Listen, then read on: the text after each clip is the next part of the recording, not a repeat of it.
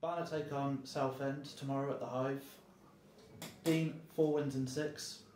That's good form taking you into Southend tomorrow, who are also on a good run of games. How's that form helping you in a league that's the fixtures are very congested?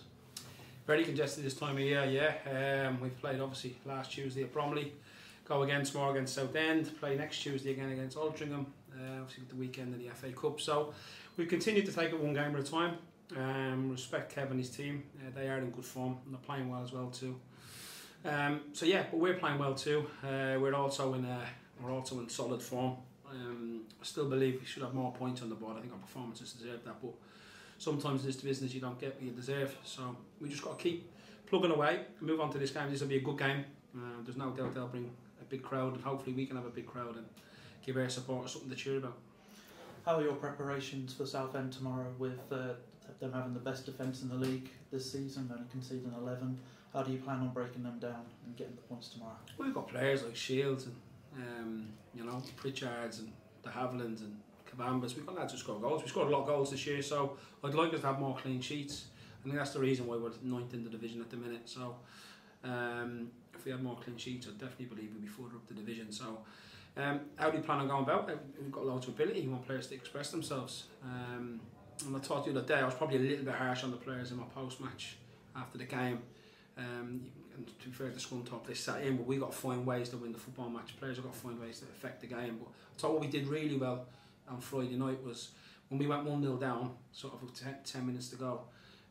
We showed a lot of courage really to come back into the game, and obviously Pritchard got a fantastic goal, and we had 2 or 3 great chances as well when it was 1-1, so which we didn't take, and their goalie made an unbelievable save from Harry Pritchard as well from a long range volley. So look, it was good we didn't get beat, and tomorrow night obviously we want to try and win the football match, and in a game I think there's a few ex-players there's a few ex-coaching staff at the football club as well, so it's got a little bit of spice to it. It is going to be a spicy game tomorrow. Harry Pritchard has been in good form, 4 goals in his last 4 games. How important is players like that for games like tomorrow? Harry's been our most consistent, reliable player this season. Outstanding in all aspects of his game. Just the basics he does so well. He's low maintenance around the place. He's easy to manage. He deserves a lot of credit. He's been a real leader. He's been a senior player as well. So yeah, Harry's done really well. Long may that continue. Is there any fresh injury concerns ahead of tomorrow's game? Yeah, we have to be fair. Dom will probably have a fitness test. He feels something in his hamstring, and this is sort of Dom's issue really. He's got to get through games. It's men's football now, it's mortgage football. We need him to get through games if he's feeling little niggles and that. We won't be stupid. We know we do have to wrap him up because of obviously his history of injuries. But yeah, he's a doubt. And then obviously Gormo suspended, but Idris is back, which is a major boost. It's not what we missed with Idris on Friday night. He's got that little bit of magic. He can go by people.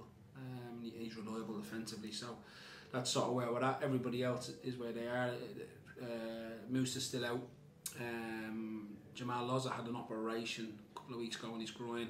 About 10 days ago or so in his groin. So Jordan Thomas is still out. So we still have a few players out. And we haven't really been able to get continued consistent selection as well, which is quite frustrating. So just looking on the board behind you. So yeah, look, this is what the squad's there for. All the players are getting an opportunity tomorrow, and they've got to grab it with both hands. Dean, thank you for your time. All the best for tomorrow. Cheers.